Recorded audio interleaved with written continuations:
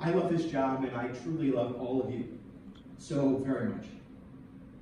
But I couldn't be happier that my trusted friend and longtime Deputy County Executive, Bill O'Neill, will assume this role. Bill's decades of experience and passion for this community will serve you well.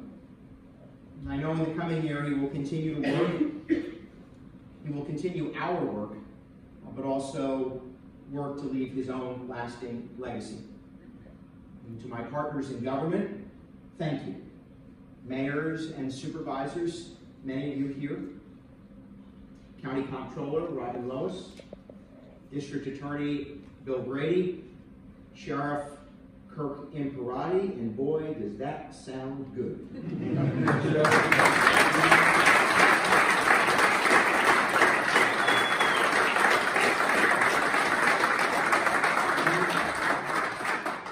County Clerk Brad Kendall, thank you for your partnership and your friendship. It has truly been the honor of my life to serve the residents of Dutchess County alongside of each of you. Please continue striving to improve the lives of those who call this amazing county home. And to my friend, Chairman Greg Hope, and the leadership and members of the Dutchess County Legislature, please meet each other honestly and earnestly. Remember, it's not the government's money, it's the taxpayers. Do good and treat each other well. But do not let the moments to collaborate in the service of our treasured community pass you by. I thank you for your service and work to improve the quality and character of this community.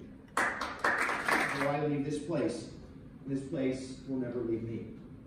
I thank you all for the opportunity of a lifetime, the chance to serve you, the responsibility to lead, and the opportunity to learn. I hope it might be said of our time together that we didn't serve to make a point. We served to make a difference. And in that, my friends, we did it. We made a difference. What we have built together will last for generations to come. We made Dutchess County stronger and safer. We made her more caring and secure. And we leave this community, which I love, in good hands. And so, may God bless you.